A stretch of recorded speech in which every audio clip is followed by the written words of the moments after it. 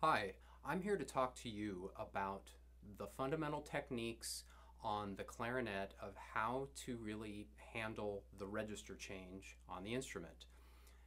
More than one register change. We'll work on both of them. And I'll use the Arkansas All Region music for both junior high school and senior high school this year because it applies to all of us.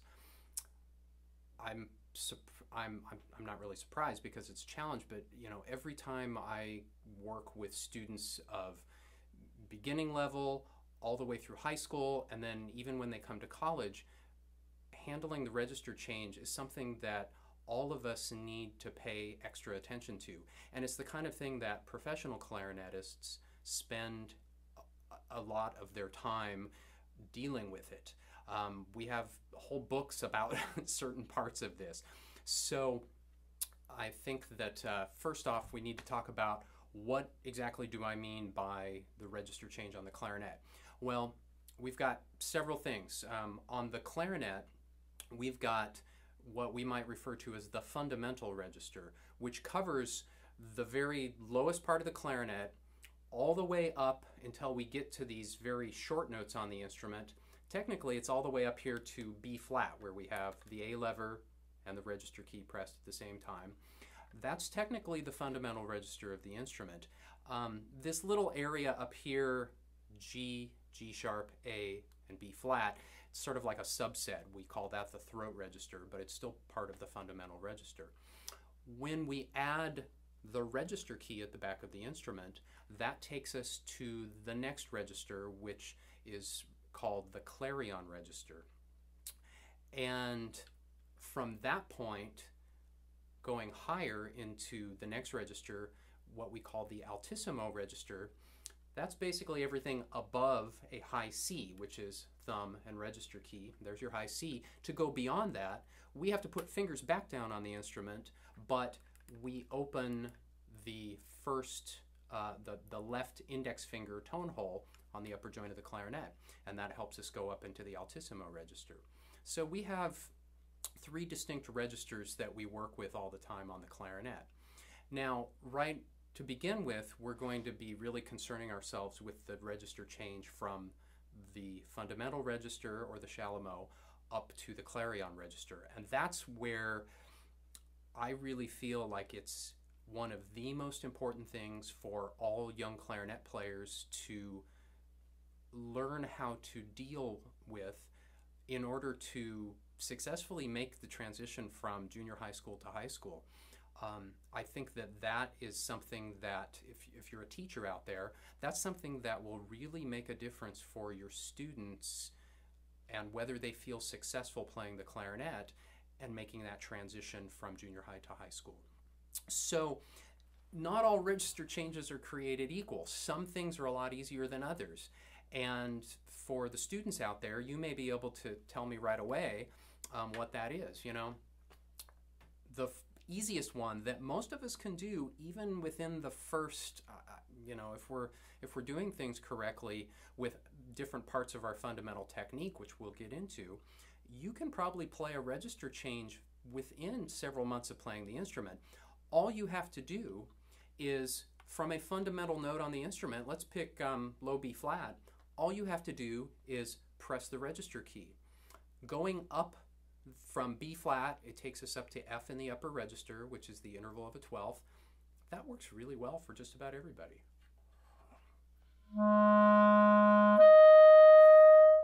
Just adding that little register key right there, most of us can do that.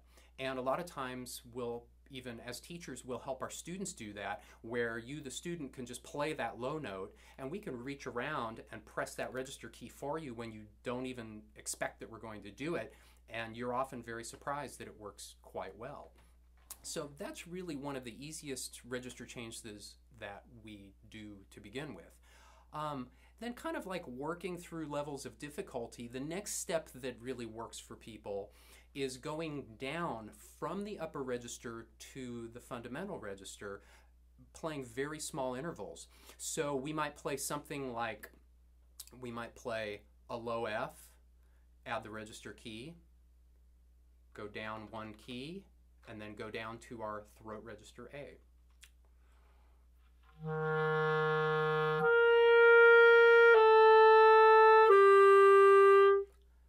Going down doesn't work too badly.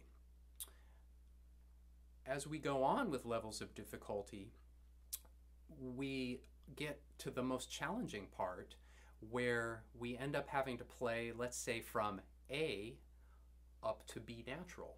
That is a really large hurdle that we have to overcome. So let's talk about the things that we need to do and work on in order to be able to successfully handle that most difficult part of register changing there. So what things need to be in place? Before we get to any kind of register changing, think about the things that your teachers are having you work on for the younger students here. You're spending a lot of time with how you use your air. Of course, that's so crucial for all of us. So it's really learning how to manage your air in a very steady and consistent way. Another thing we spend a lot of time on is embouchure development. Like, what are we going to do with our mouth? How do we interact with the mouthpiece and the reed in order to get a characteristic sound on the clarinet? So we're learning how to have a very consistent embouchure. We're having to learn what I refer to as voicing. We're having to learn what goes on inside our mouth with our tongue in order to help get a characteristic sound on the clarinet. So so far we've got our air, we've got our embouchure and our voicing. And then the last big challenge is really right here. The left index finger for us on the clarinet is enormously important on what we do here. So I've got a few exercises we'll do about that.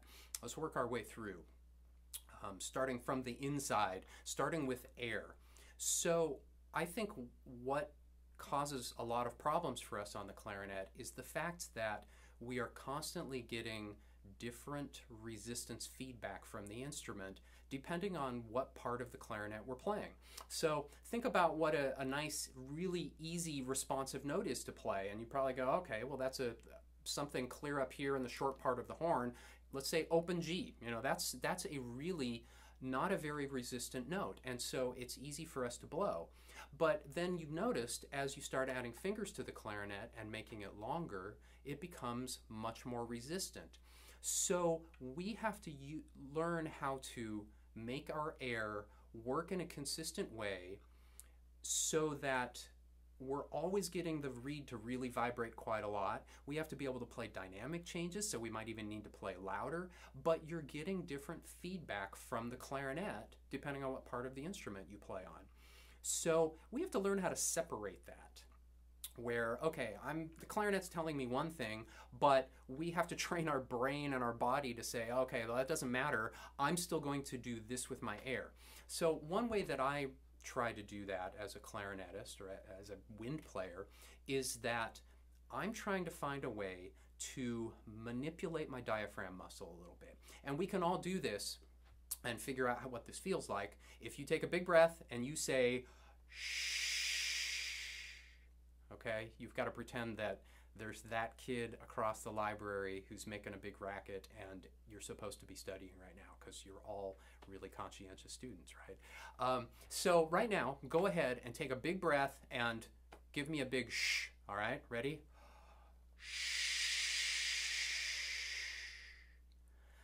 Okay, now, you're going to do this again. This time, I want you to poke yourself in your stomach, so kind of right around your belly button, and get an index finger poking yourself there. Poke in a little bit. I want you to take a big breath and shh one more time, and we're going to talk about what we feel after that. Ready?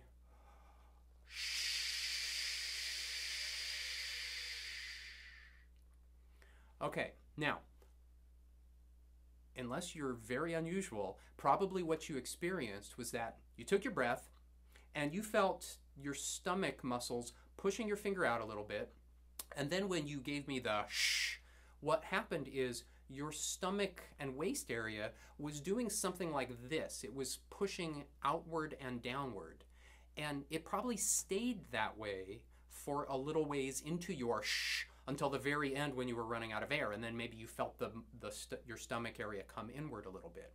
So what's happening there is you are, by engaging those muscles in that way, what I jokingly refer to as your shh muscles, is that you are trying to slow the return of the diaphragm muscle to its natural resting position. So we hear that a lot about breathe from your diaphragm, use your diaphragm. Now, it is an involuntary muscle, so you can't entirely control that muscle. But think about what it does to keep you alive. That muscle, it's kind of like a little trampoline under your lungs, let's say, and it's attached at the front of your rib cage, and then to where your ribs come around towards the back, it's attached back there. So it's this little trampoline thing, and it goes down, it goes back up. Right now, just sitting at rest, your diaphragm is doing something like this on its own. You are not controlling it. Now, when we take a breath and go shh, you are keeping the diaphragm down there, and you are keeping it from as quickly returning to its upward natural resting position. And that is a way that you can control your airflow to be nice and steady, moving at the reed. And the funny thing about this is, yes, I know that we have to blow air because we have to use our air in a way that our body does not do in its natural resting state. So we do have to do something, and it does feel like blowing, but the longer I've played and the more I've checked in with that approach, I don't really feel like I'm blowing when I play my clarinet or my saxophone. I feel like I am just managing my airstream. So that's something that we want to work on. We can play a little exercise and experiment with that, and you can see if that's something that you think you're already doing and you just didn't realize it, and now I've described it to you. Or if it's not something you've been doing, you can try to do it. And we're going to play a register change. We're going to play 2 register changes, some of the more easy ones to do. We're going to start down here at a low G in the fundamental register. We're going to add our register key to go up a 12th to D. And then we're going to stepwise go down, kind of like we're playing a G major scale. We're going to go from D to C to B, A, and G. Now, what I want you to think about, I want you to think about using your shh muscles. So there's that outward, downward kind of muscular activity the whole time. And the second thing, try to crescendo a little bit. See if you can crescendo through the register change from B to A. And we'll talk about that in a second. So you can play with me. You can pause me anytime you want and try some things and then turn it back on again, but I'm going to play it here.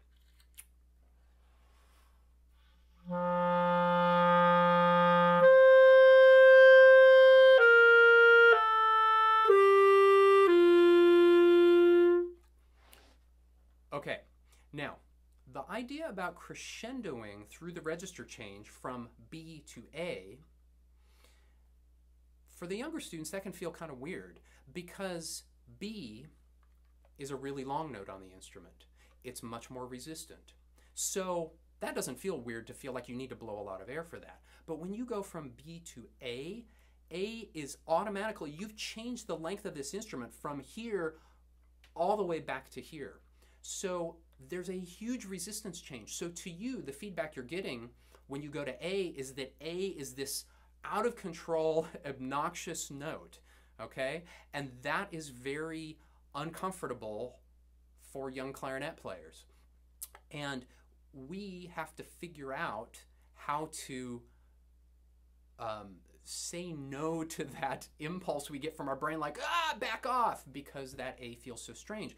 Eventually, we start learning that if we can keep our air nice and steady using our shh muscles, we accept the fact that A feels a little bit big when we get there. That's okay. We have to understand that we're actually hearing air bouncing off the pads up here, and it sounds a little bit buzzy and a little bit weird, and we think, oh, that doesn't sound good, but really, it's not so bad. And so a little game you can play with your friends in the clarinet section to realize this is if you play in this way, and you, the player, feel like you're going from B to A to G and those short notes are really obnoxious, up close it might sound one way, but if your friend goes across the room or you go across the room or your family member at home is down the hall, you want to find out what they're hearing. And I can almost guarantee that they are going to say, I didn't realize you changed registers. It's the same volume, it's the same tone quality, but up close, it feels like there's a change. So as a clarinetist, we just have to learn how to accept some of that, and we get used to it, and eventually you don't even notice it anymore. It's just the way that you play clarinet. Okay, the next fundamental thing we need to talk about with changing registers is some things related to our embouchure. And as I mentioned about the feedback we get from the clarinet affecting our air sometimes, it also can affect our embouchure. Our embouchure, it's like hitting a speed bump when you're driving a car, riding your bike or something. You get this change and it causes this turbulence sometimes, and it makes our embouchure want to wiggle a little bit. And so let's just talk about just a few quick basics about embouchure. This is not an embouchure video, so we're not going to spend too much time. But, you know, little things, little basic things that we all have to do. You know, we open our mouth just a little bit. We cover the cutting edge of our bottom teeth with our bottom lip. So it's not too much lip. We don't want to pull it all the way over. So just a little bit, cover the cutting edge. Okay, top lip, think top lip is going to go down to the mouthpiece and into the teeth. So we're firming our top lip against our top teeth. Our corners are going to come in. I try to engage with the sides of my mouthpiece quite a bit. Okay, and then of course, clarinet face, we've got the chin point, right? So we've got the natural indentation right here, okay? So we make that clarinet face and slide it up and in. So right there, see if you can find that top lip muscle, top lip engagement down to the mouthpiece into the teeth.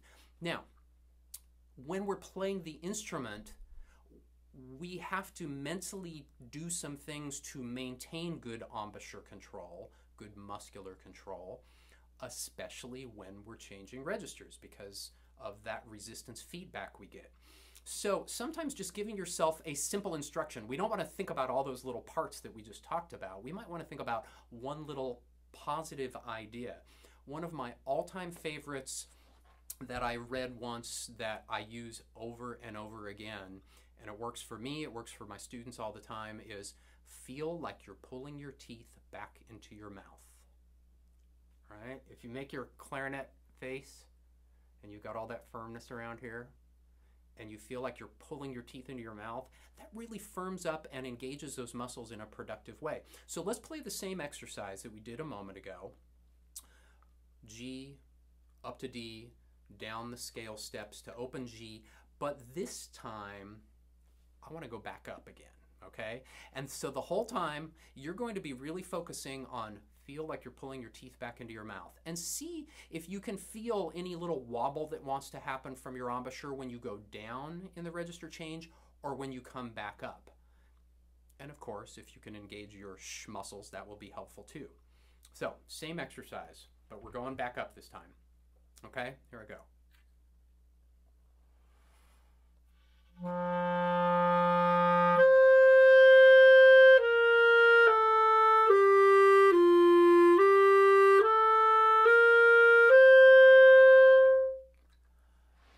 Now, there could have been a variety of other problems that could have happened because we're still not done with some of our fundamentals about register changing.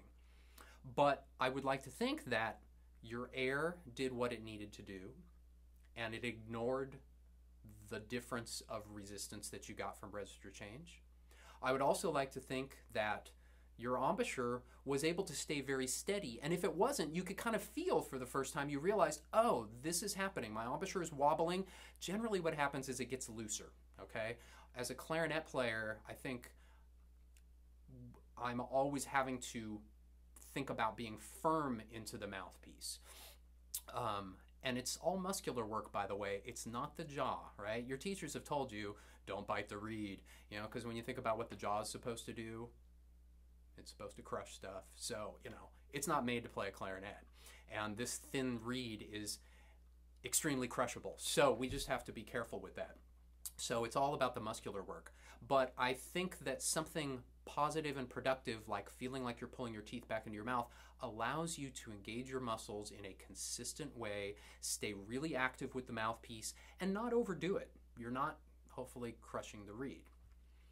Okay, The third thing on our list that we're going to address right now is the issue of voicing, or what happens inside your mouth with your tongue while you were playing the clarinet. And I'm not talking anything at all about articulation. This has nothing to do with articulation right now, but of course it will help with articulation when we're dealing with that.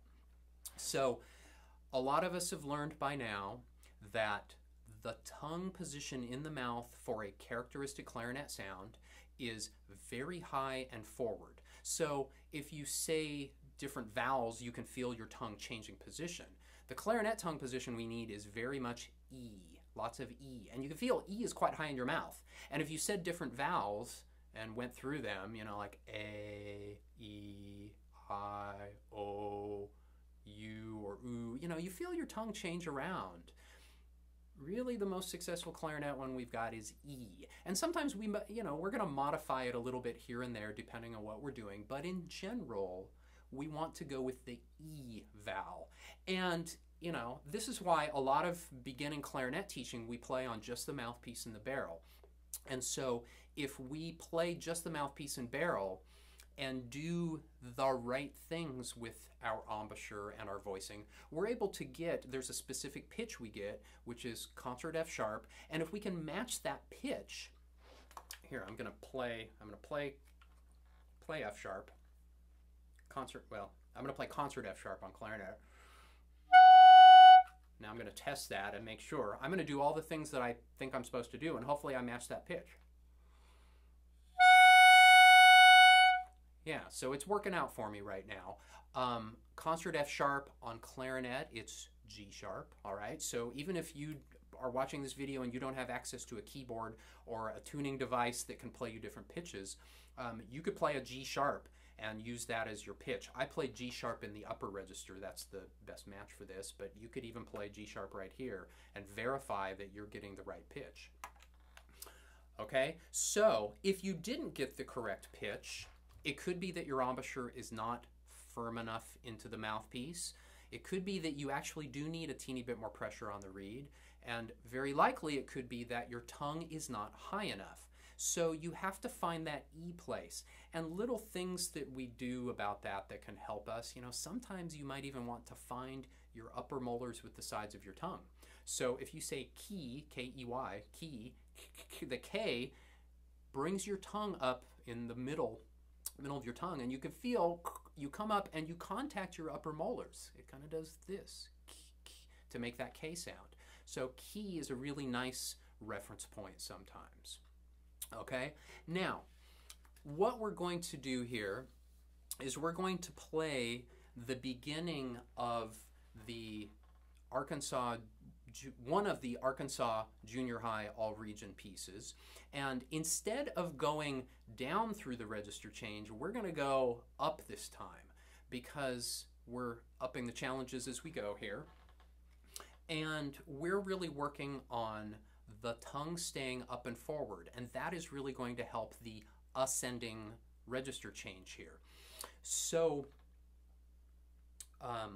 the other little part I want to remind you about, we're always referencing back to what we've done. So we're going to make sure we're using our sh muscles the whole time to deliver that nice intense airstream at the reed. We're going to make sure that we're trying to stay firm and engaged with our embouchure muscles into the mouthpiece. And then this time we're seeing if we can keep our tongue really up and forward the whole time as we are playing this register change. Here we go.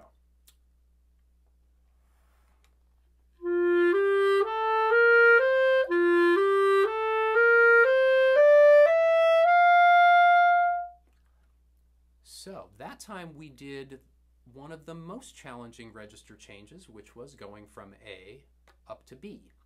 Now, there are a few other little things along the way that we could talk about. Maybe your teachers have talked to you about pre-fingering, where you get your right hand down on the tone holes ahead of time. So in this particular excerpt, I would just start with my right hand in position. I would start with 1, 2, 3, and my low F key in place, so that it's ready to go when I when I'm playing from A to B, so that all I have to do is manipulate my left hand fingers. Okay, so that's one thing that can help. So you might want to practice it just a little bit. You might want even want to practice going up and immediately back down.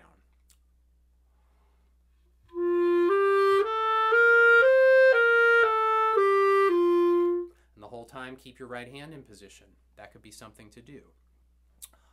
Ideally, having your tongue a little more up and forward the whole time was helpful, and maybe you got a little bit better register change happening. If you didn't, we're going to go on to the final piece of the puzzle, which is left index finger. Okay? So, think about, first off, how your left hand has to engage with the clarinet right here. Little things that are really helpful for us. Sometimes we talk about making a C shape with our fingers and bringing that to the clarinet. I kind of find with the left hand, it starts as a C, but then it collapses just a little bit. So it's a little more, I don't know, kind of U-like. And the reason that that's really helpful is we want to try to cradle this G sharp key right here. We want to stay in contact with that. So looking at it from the front, it's kind of weird, and when you first start playing clarinet, this maybe felt odd to you, but it's like your fingers come up and wrap around, and then your left index finger needs to angle down slightly. Let's get this right here right in front of the camera, where it's coming up and angling down, okay? We're not coming in perpendicular to the horn like you might think that we are to begin with. It's really this wrapping around quality. Okay, that's the first thing. Now, where I really pay a lot of attention is everything that I do with my left index finger, I want to keep my fingernail in line with the A lever. So I mean in line from top to bottom, going this way. I want to keep that in line. Now, if I'm playing something and my fingernail starts working that way, of course it won't go that far, but you know what I mean. If I start finding my finger moving that way too much, I'm losing control of my hand. I'm losing control of getting to and from the A key. I'm losing control of being able to seal that tone hole really consistently. So let's do something to work on that right now.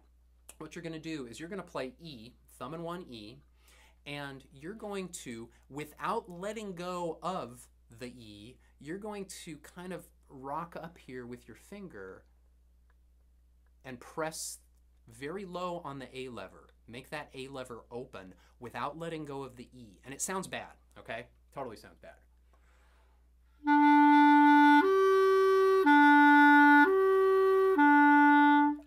I don't even know what that interval is. It's a weird one. Go ahead and try it. So if you can pause me for a second and play that interval, and anybody in your household will think you've lost it. But just give that a try and look in the mirror, or put your phone on music stand and turn on the camera and flip it around so you could just watch. You don't even have to record yourself. Just watch what that looks like and see, like, yeah, I can get to that A lever pretty low without letting go of the tone hole. Okay, now, after you've done that, you realize how little you can move that finger, and you're trying to use the side of your index finger, just above the fingernail there. You're trying to use that to press very low on the A lever. Now we're going to raise the level here, and we're going to play the actual interval.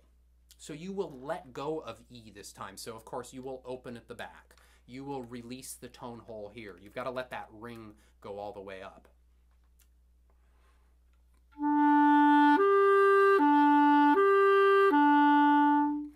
Now, while you're doing that, you might even kind of look down the horn a little bit, change your position if you need to. Of course, you could face the mirror and look and see how your fingernail is doing. Are you keeping it in line with the A lever the whole time? Okay, let's go on and do D.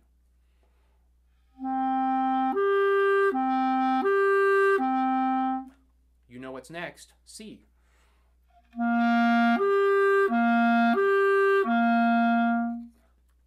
Okay, so you can check those different intervals to and from the A, and you're really policing your left index finger right now and trying to stay really controlled and really in line with the A lever. Now, we're going to go back and play the same excerpt we played from the all-region audition music for this coming year. We're going to play that excerpt again. And your challenge here is that you are going to come to your A before the register change. You're going to come to that from open G. So it's like, it's a trap. You could put your finger anywhere.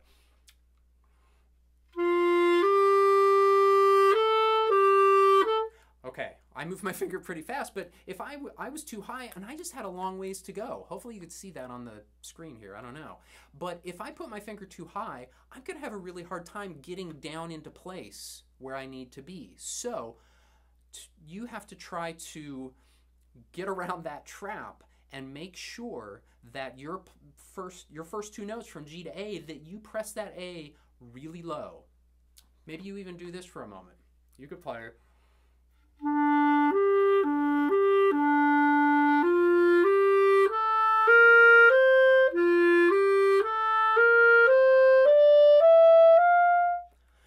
So before I played the excerpt, I just added a couple E to A's to really try to check in with my finger and remind it what it needed to do, and then I just went on and played on up.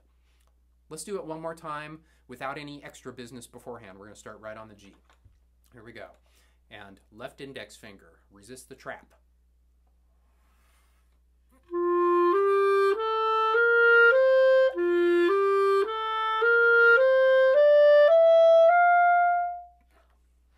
Okay, so what your left index finger does is so crucial to register changing. So we've got all of the stuff about the air, really making sure that it's delivered nice and consistently, even when we get different resistant feedback. We've got the stability of the embouchure we're promoting while we're playing. Again, resisting the little speed bumps that we might feel when we change registers. We've got our voicing of the tongue very high and forward, regardless of what's happening, with resistance changes that happen with register changes. And then the business of the left index finger. Now, we're going to finish this video with a little bit from the high school, the senior high school work this year. Senior high has to play E major thirds. And we add in the little challenge here of the pattern. We have to go to G sharp. So this is something, when we go from E to G sharp, that can cause all kinds of problems. Incidentally, it appears on the junior high list, A major thirds is there as well. So this is going to apply because G sharp is in both of these keys. So we have to learn how to keep our left hand very stable along with the control in the left index finger. So one of the next things that we can do some little exercises where we practice going between A and G sharp and stabilizing the hand. So first we remind ourselves about cradling the G sharp key, right? We have that quality of wrapping around the instrument, and our left index finger, it looks like it angles down to that tone hole. We're in contact with the G sharp key as much as possible. And we're going to play the following exercise. We're going to play this E, A, G sharp, A, back down again. And right there, you can try to feel how going from G sharp to A, you actually can move very, very little, because when you press the A key by itself, it automatically pushes up on the G sharp key. It pushes it up there. So when you go from G sharp to A, you can continue to lean on G sharp and just move the tiniest bit to get the A to move, to get the A lever to engage. So let's try this.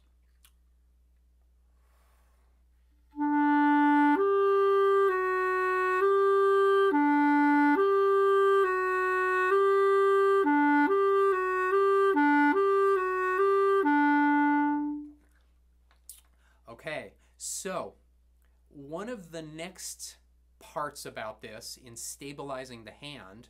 We've been checking in with the index finger. Now, can you stabilize your hand by touching your low E key with your pinky, as I sometimes refer to it as the tall bunny key, because you've got like 2 bunny ears down there. Ignore my extra key there. I've got an extra key because the Prestige model has that.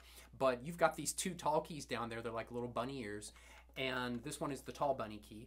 Can you try to keep in contact while you are doing this same exercise? Let's try it again and see if you can keep touching the whole time with your pinky key.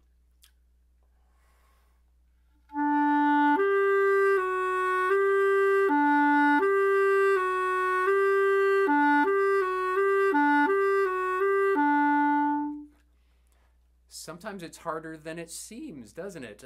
Your hand might want to fly up quite a bit, and this is a little thing you can do to try to stabilize your hand. When I'm playing anything, really, at this point in my life, I'm trying to keep my pinkies in contact with pinky keys as much as possible. Of course, I can't do that all the time, but I find that it's a stabilizing factor for my hands and fingers to stay really close to home as much as possible. Okay? Now, the final part of this is we'll play the beginning of the E major third. So we're not even going to play, I don't even know if we're going to play a whole octave here, really. We're just going to work on the register change and how getting through G sharp is the challenge now. Okay, so it's written as 16th notes, but you know, we could play it as 8th notes. About here. Okay, ready?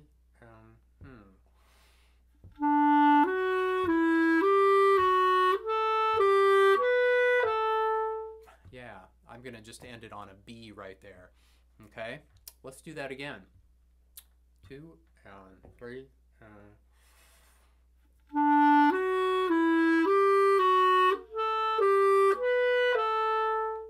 I wasn't really ready for my C sharp that time. I sort of got there.